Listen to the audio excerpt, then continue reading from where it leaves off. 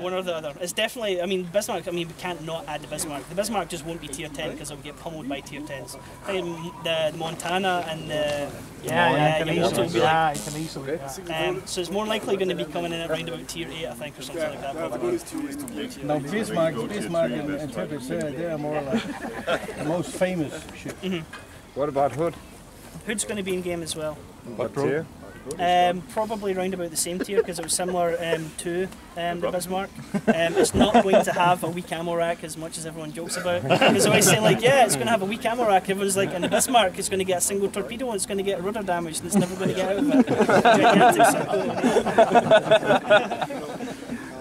But the ships have things in them that are not.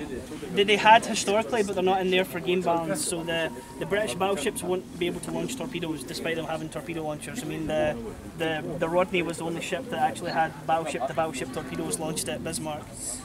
So the Rodney's not going to have its torpedoes. The Warspite doesn't have its torpedoes. If you gave the battleships torpedoes, they'd just be too insanely jack of all trades as they are. Agreeable.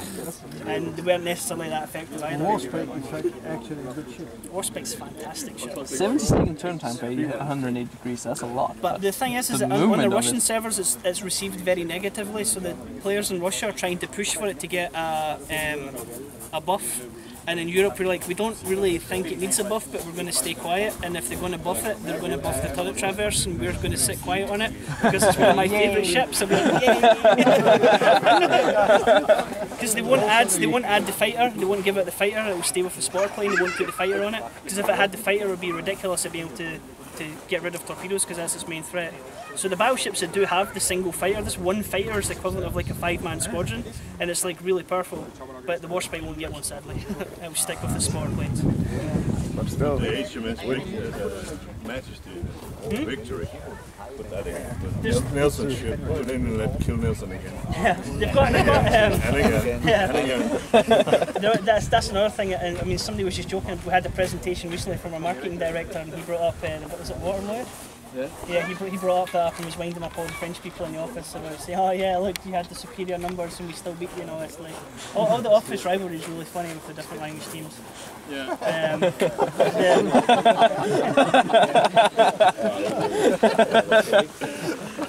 You know, guys, I'm German team. I'm sitting between Arnaud from French team and Piotr from Polish team. And before that, you were sitting between the Polish team and the English team, yeah. I mean, I got it the worst when Scotland didn't get independence. It was like, and the thing because you didn't have warships enough. The thing that made it worse is every day I would come in, I would always wind up our lead producer, Russian guy. Oh, go throw your stones, Scotsman, go throw your stones! All this stuff. And I was like, where's the Scotland flags? Where's the Scotland flags? Show me on globe where country Scotland is. He has the globe on his desk and it's just got United Kingdom. It's not split into Scotland anymore. See, no Scotland, no Scotland. How large is Russia now compared to before? That's what I kept saying. That says we're going to leave England and join Russia before you invade us. And then when I said to him about the Scotland flag, he says, if we get independence tomorrow, you're going to give me the Scotland flag because we're a separate country. He's like, we'll see tomorrow. What happens? I stay up all night, you know, big important thing. Doesn't happen. Scotland doesn't get independence. Walk into work the next day, hang my head and like, not even going to look at him, and all I hear is like the sound of headsets getting taken off, and then I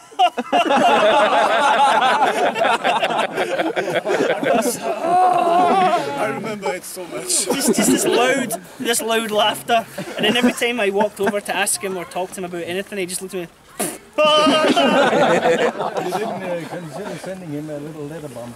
No, but he's a good guy. But every time I always wind him up, he's asking, you know, what do you want to see? What's the most requested player feature for World of Tanks?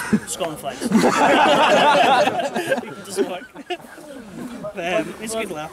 But next time maybe you are laughing Well, because you're asking why the Russians French, German, I mean, they're going to be called Europe.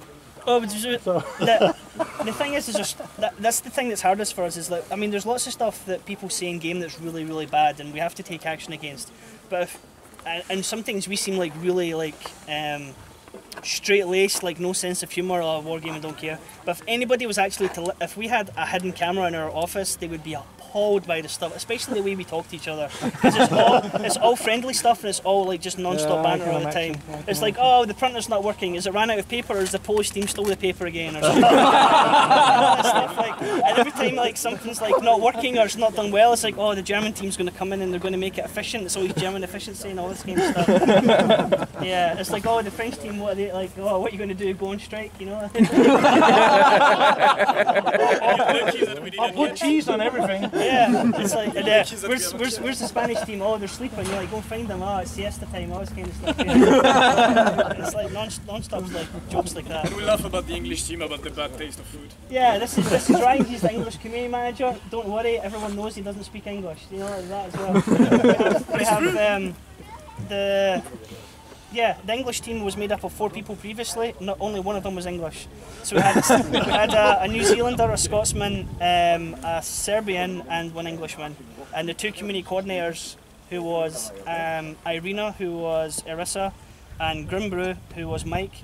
They've both left recently for other jobs. So that's why if anyone visits the tanks forums recently, the interaction's been kind of slow and not theirs, because we're 2 people down in the team right now. And it's normally community coordinators are the ones who would do the most posting on the forums. So we're about to hire 2 new people to replace that. I can start on Monday. You have to move to France for that to pass. No problem. Yeah, that's a deal breaker.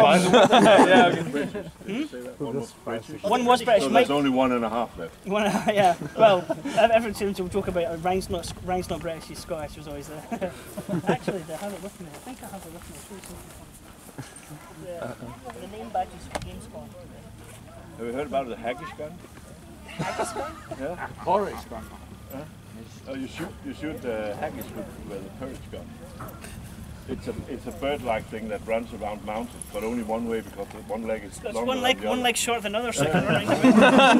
You catch it by getting it the other way around and shoot it with a porridge gun. So when we go to Gamescom, everyone gets name badges made up to show everyone what your language speaks. Do you have maybe your one, or do you? I have mine, yeah. Okay, so we'll show it. We'll show it. Arno's one as an example first, and then you'll see mine. And this is something I used to fight for every year. They didn't do it one year, and it caused chaos. And then last year when I was at Gamescom, they added it.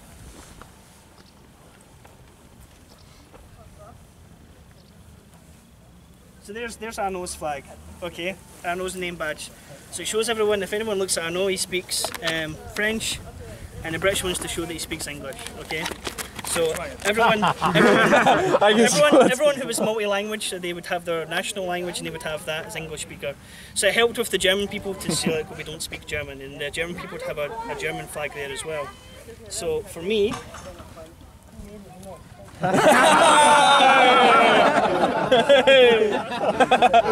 after many years of fighting, they put the saltire on it. That looks like the flag the Russians sailing under. So that's a running joke saying, oh, you speak Scottish. I'm like, well, can you understand something? And usually I'd be like, Ryan, come here. This guy's Scottish, can you speak to him? So that was on year 1, and then they removed it in year 2. Because year 1 it was like done as an in-joke, haha, look, we've got a Scotland flag. I'm like, yes, Scotland flag! I was so happy, and I'm like, damn, that kind of backfired.